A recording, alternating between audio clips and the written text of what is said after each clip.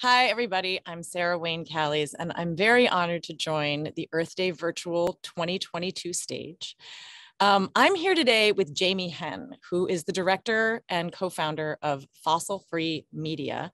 And he also wrote an extraordinary op-ed that I read recently in The Guardian. So Jamie, thank you so much for taking a second to talk with us. We don't have a ton of time, so I want to dive in because I've got a million questions for you. Your op-ed gave me a lot to think about. Let's start with just the basics. If you can help us connect the Ukraine invasion with fossil fuels, just for those of us who are kind of just getting on board here. Sure. Well, it's great to be with you, Sarah, and good to be here for Earth Day. So I think it's really important for people to understand that fossil fuels power Putin's war machine. The Russian economy is completely dependent on oil and gas, which means that the Putin regime and its ability to wage this horrific war in Ukraine is directly tied to the price of oil and gas and the production of that and our dependence on it. Just to give a few numbers to put that in perspective, 40% of Russia's federal budget comes from oil and gas. And that makes up a full 60% of the country's exports. And so without that money, Putin wouldn't be able to do what he's doing. Last October, as Russia was preparing to launch this invasion, they were making more than $500 million a day from fossil fuels. So I think the important thing to recognize is that as long as we're dependent on oil and gas of any kind, not just specifically Russia, but as we can talk about, as long as we're tied in to this global fossil fuel economy, we're going to continue to fund dictators like Putin and other regimes around the world who are going to use that power to wage war, commit atrocities, and continue to worsen our climate crisis. Right. And they'll have us over a barrel. So to literally, speak, an oil barrel. Yeah. Now, talk to me a little bit about the role of Western oil in this, because in my head, I had sort of the Russian oil is here, the Western oil is here. I read in your piece that those are very, very connected. And that was, I got real mad. So tell us a little bit more about a lot of us do. I mean, I think that's the thing that the oil industry wants to cover up. They're going around right now waving the American flag and saying how proud they are to be, doing US oil and gas and that they're helping fight Putin. What they ignore is that Western oil companies like Exxon, Shell, BP, Chevron, all the gas stations that we all go to, they've been working in Russia for decades, hand in hand with Putin to expand Russian oil and gas production. When the Soviet Union fell apart, it left a really decrepit, old, rusty oil and gas sector that hadn't been modernized and wasn't able to compete on the global stage. And so what Putin and other Russian leaders did was invite in Western oil companies like ExxonMobil to come to Russia and help them not only expand production, but really modernize it, bring it into the 21st century to the point where it could really dominate at the world stage. ExxonMobil did so much work in Russia that its former CEO, Rex Tillerson, who went on to become our Secretary of State under President Trump, he received a friendship medal from Vladimir Putin. I mean, they had a bromance that lasted over a decade. And there's pictures online. People can go look them up. And so I think that's really important for us to understand that while companies here in the US may now be finally pulling out of Russia and acting as if they're trying to help this crisis, it's their work and their lobbying for many years against US sanctions that got us into this mess, and trusting them to get us out of it, I think is just foolish, especially when we have so many alternatives and so many solutions like renewable energy to turn to. Yeah. And before we turn to that for just a second, am I right in my understanding that a lot of these oil companies actually lobbied against the current sanctions in Russia? Yeah, that's exactly right. Affect their interests. Right. So this dates back all the way to the first Russian invasion into Ukraine back in Crimea in 2014, where ExxonMobil and the American Petroleum Institute, which is the kind of attack dog for the oil industry, they lobbied Congress to first try and stop and then weaken the sanctions that were going into place. And when we were ramping up to this next conflict, the American Petroleum Institute was out there again saying that the sanctions should be very targeted and, not really apply to larger parts of the Russian economy. Right. And so, we see one thing in the oil industry's talking points and advertisements and stuff they say on Fox News, and a completely different story when you just dig one level deeper into the lobbying and work that they're actually doing. Okay. So from what I understand from their perspective, the solution to what's happening right now is more oil and gas, right? We need to increase oil and gas production in the US to offset what's not coming from Russia into Europe.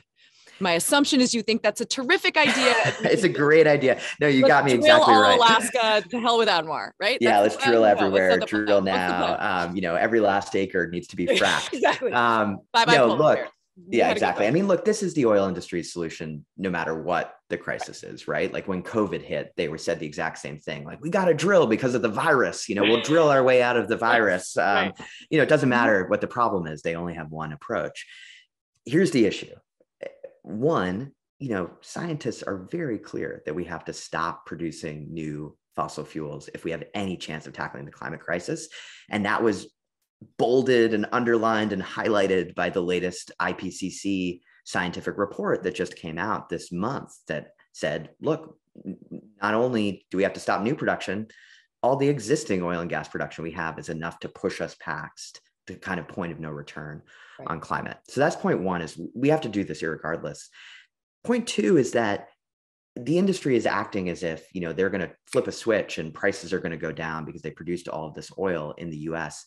That's just not the way the international oil market works. The price of oil is set by the international market and will always be victim to Saudi Arabia and Venezuela and Russia and all the different things that are happening around the world. There's no way for us to be energy independent if we're still buying oil and gas, because it's always going to be a global commodity and will always be the victim of these price hikes that happen. Also, these aren't just US companies. We think of ExxonMobil as a US company, but they've said very clearly, we're a multinational and, our interests are to Exxon, not to the American people.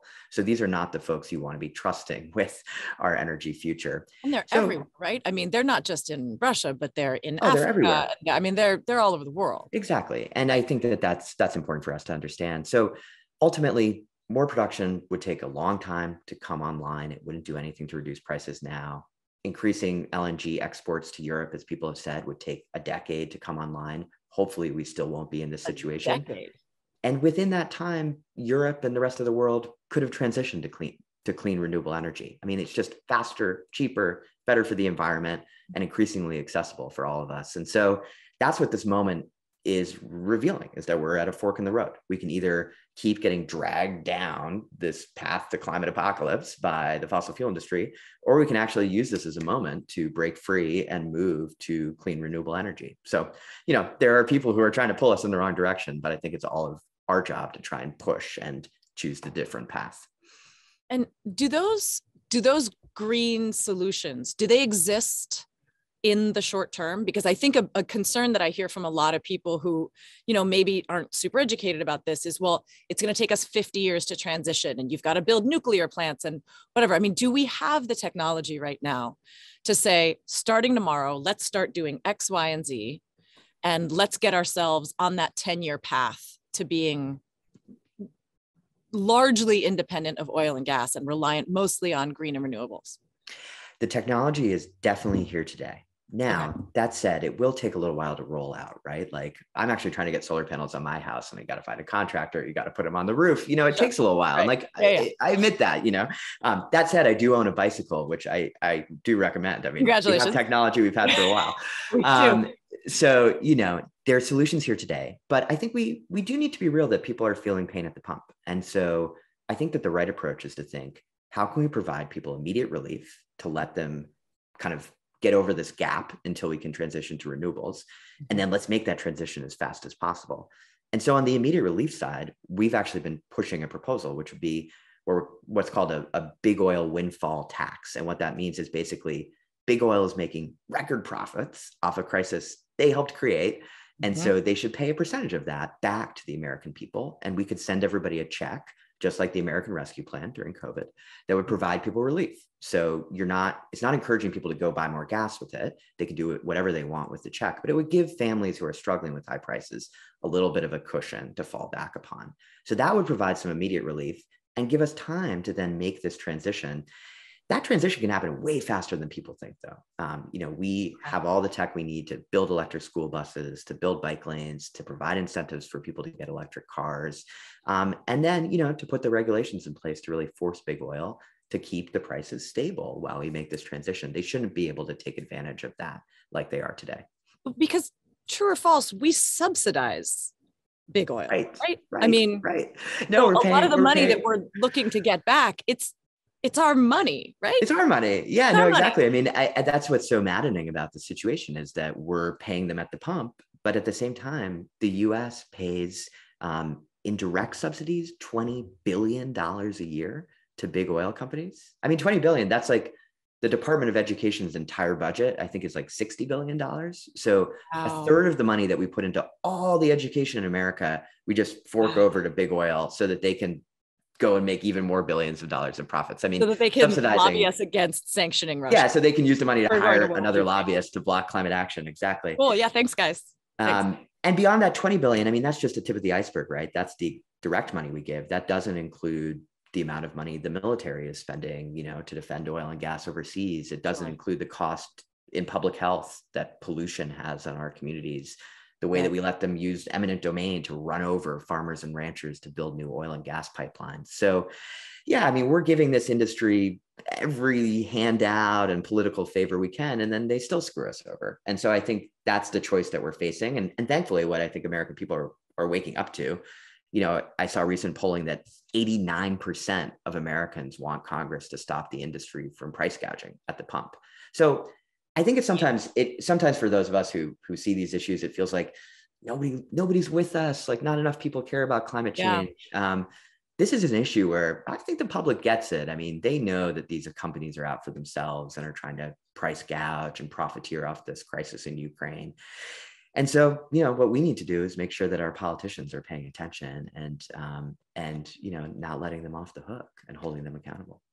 Yeah, and I mean, it does feel like the money that we are pouring into these record profits for these oil companies, we could use to green our economy, right? We could put that money to work. It's our money to start with.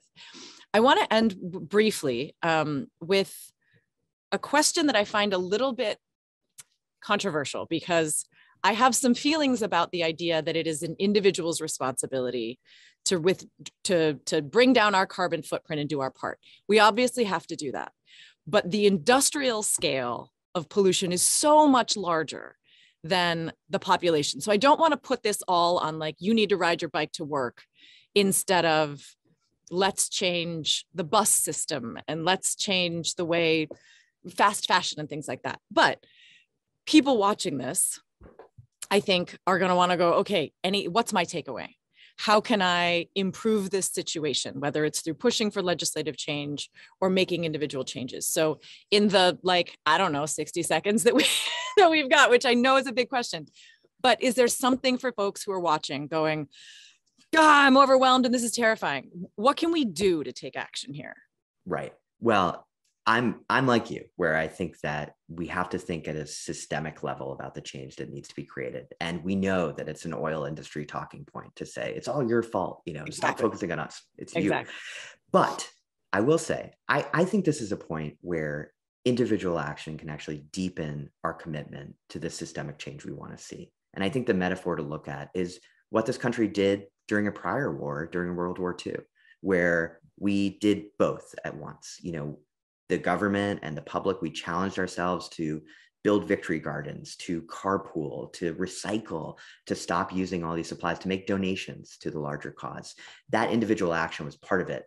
But at the same time, the government also said, listen, Detroit, you're making tanks from now on. And just the way we need right now to say, you're only making EVs and electric vehicles from now on. Yep. And so we need change at all of those levels at once, as long as it's connected. And so what can individuals do?